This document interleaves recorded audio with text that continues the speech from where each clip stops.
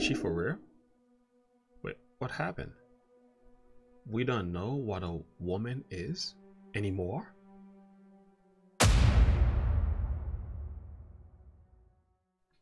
Hello friends, welcome to Look and Live, and this is the perspective. Friends, I don't like to make these type of videos, but every now and then we need to. Just because I think the world is just going crazy. We're becoming so confused about the basic things of life, and I think it's a dangerous thing. Here's the reason why I'm sharing this with you. On your screen right now, we have Ketanji Brown Jackson. She is, by the way, an American attorney, jurist, and who has served as a federal judge on the United States Court of Appeals for the District of Columbia Circuit since 2021. Okay. She is a current nominee for the Supreme Court awaiting confirmation in the Senate. So she's got clouds. Okay. This woman has done her work. She has achieved a lot to even be considered as a Supreme Court nominee. By the way, the Supreme Court, by the way, is the highest court in the federal judiciary of the United States of America. So they are responsible for voting laws in the land. They are among the most respectable group of people you could ever find. There are 9 judges on the Supreme Court. So this is a very powerful position that this woman holds, waiting to be confirmed. Recently, she was asked a question. The question is very simple. What is a woman? Friends, listen to what she said. Can you provide a definition for the word woman? Can I provide a definition? Mm-hmm. No. Yeah. I can't. You can't? Not in this context. So I'm not a biologist. The meaning of the word woman is so unclear and controversial that you can't give me a definition? Senator, in my work as a judge, what I do is I address disputes. If there's a dispute about a definition, people make arguments, and I look at the law and I decide. All right, well, she's not a biologist. What is going on? What happened? Wait, you can't give a definition? Look, now, first of all, let me say, I am not here to judge. You know, I am not here to judge Miss Brown Jackson in any way. I'm not here to excoriate or rebuke her publicly. That's not what I'm doing. But what I'm doing here is to show there has been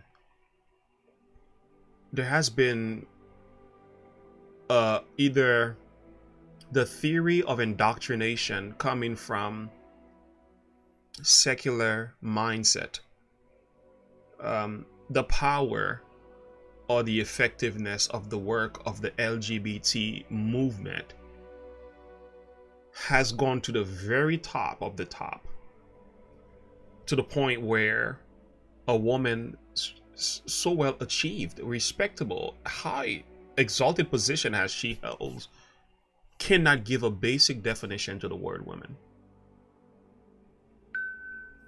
You know, I remember the movie Apollo 13. Houston, we have a problem. We have a problem. No, there are several reasons why this is probably happening, and I'm gonna finish watching the video in a minute, but I'm gonna give my input very quickly. I think what happened is, in the process of trying to be nice and trying to be kind and trying to be acceptable to all people, we have also imbibed and indulged the spirit of compromisation. We have also lost sight of the basics facts of just right and wrong. This is referred to as Babylon in the Bible. It's called confusion.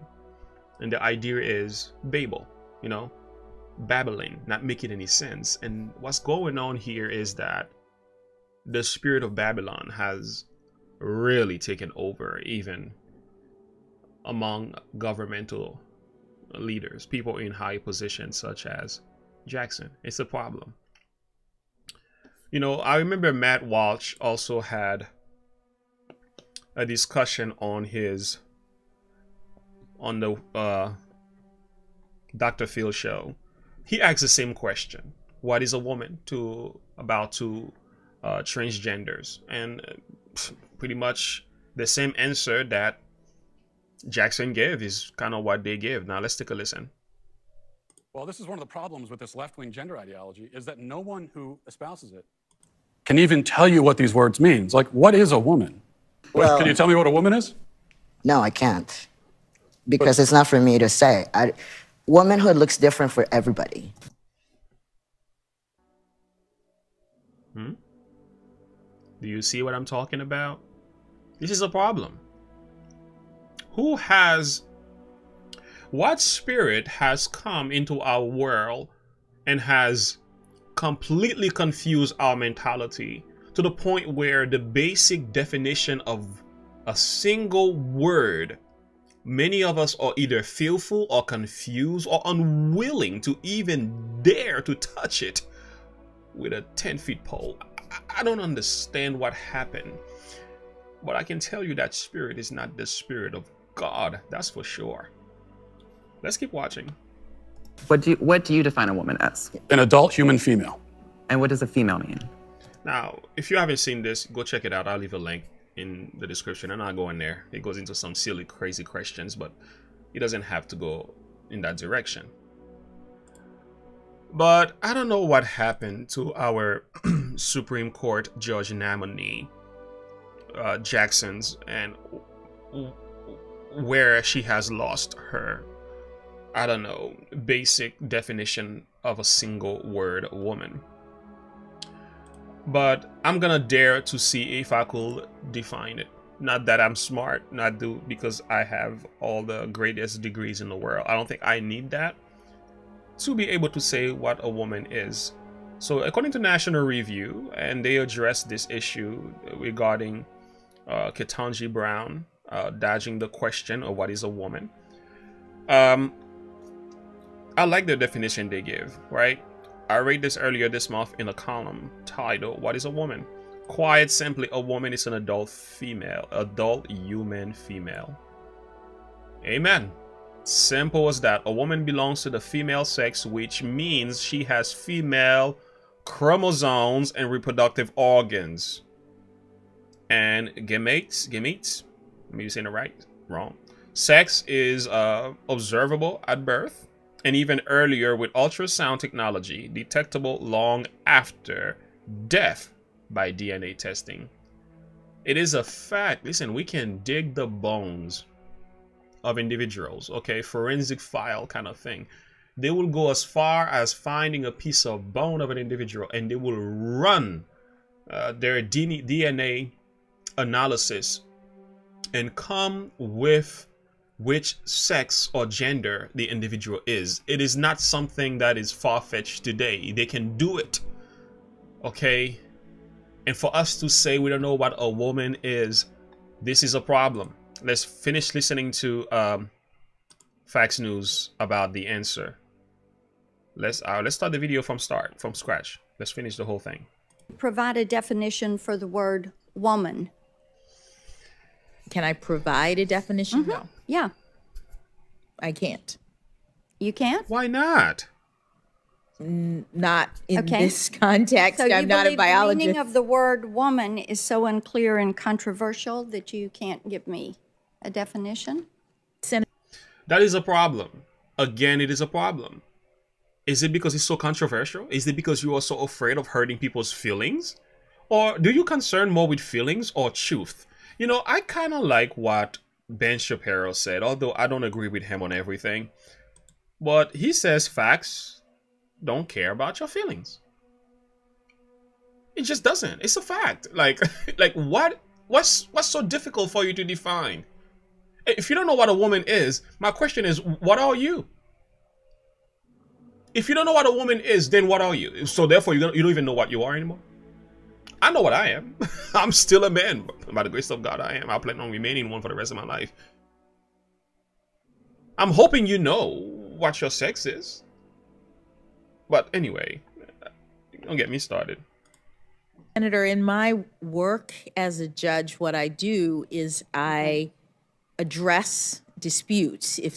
Well, that doesn't have anything to do with the question in the first place, because it wasn't more like what kind of job you do or things like that. But anyway, there's a dispute about a definition, people make arguments, and I look at the law and I decide.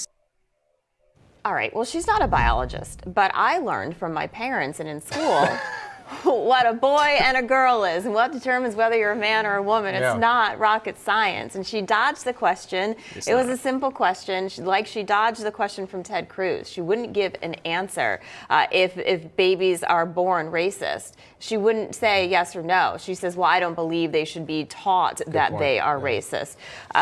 It's a simple question, yet Marsha Blackburn's getting attacked on certain media outlets for asking her a very simple question. So simple. These people are overcoached. They're too smart for their own good. Just common sense, Tom. She actually, I thought that overall yesterday, she was fine. She was well prepared. She was fine. She comported herself very well, and she did not comport herself as sort of a leftist until Marsha Blackburn. No, Marsha Blackburn. That was the end of the day, by the way. That was Notice the end of the fatigue day. starts setting in at the end of the day. Exactly right. Yes. And that was, you know, Marsha Blackburn's the only one who laid a glove on her, and it was over something so incredibly simple.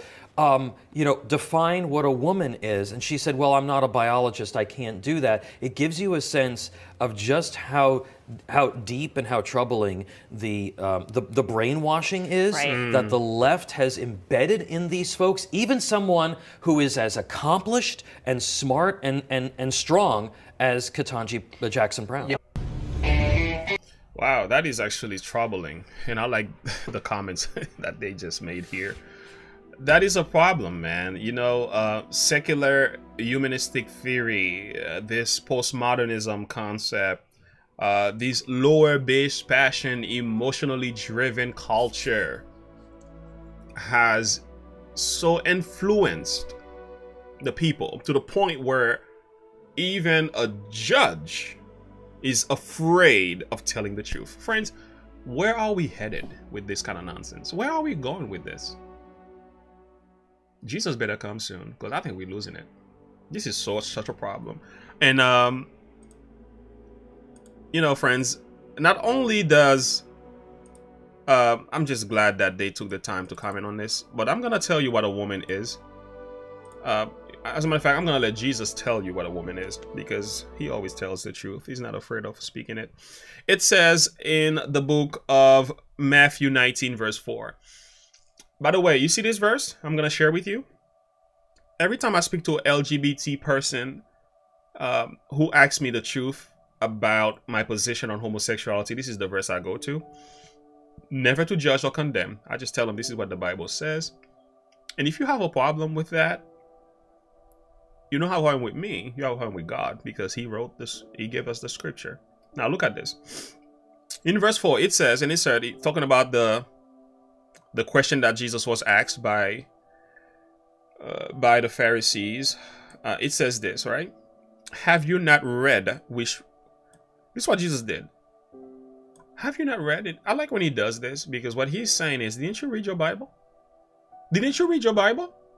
The whole idea is Jesus was showing that the scripture is infallible, my friend. What the scripture says is the truth.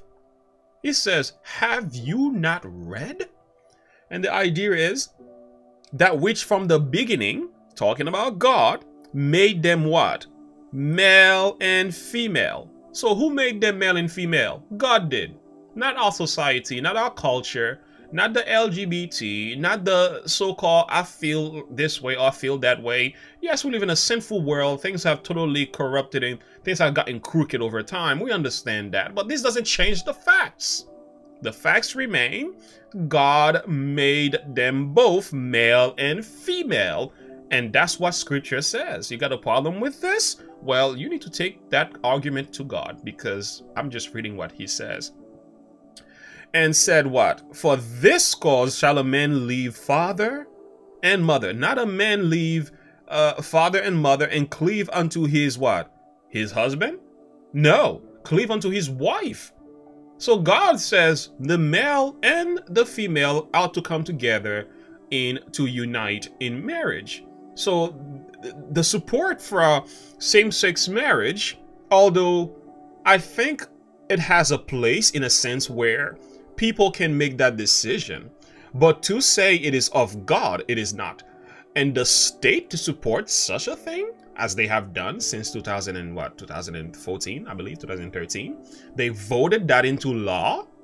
The Supreme Court ordered that to become normal in our society. Listen, God doesn't approve it. We can approve it all we want. The scripture stands against that, because what God acknowledges as marriage is between a man and a woman. All right. He says the twain shall be one flesh. So therefore, he went on to say, wherefore there are no more twain, but one. Wherefore, what therefore God hath joined together, let no man put asunder. So there you have it. I don't think we need to be any more confused. I don't know, man. It seems like these policies coming from the left, and I'm not saying the right or any better, but policy coming from the left is totally confusing to the point where you're wondering, how much worse could it get? All right, so I just wanted to share this with you guys. This is The Perspective. I'm Pastor James. Share your thoughts and comments with me on this video. So much more could be said, but I think enough being said, we can end it right here. Like and subscribe to the page if you are new. And also click the bell icon to be notified for my upcoming videos as well. Comment below. Sign up sheet below for registration for Bible study. Anyway, God bless you. And as always, look unto Jesus and live by faith. Have a good one. Bye.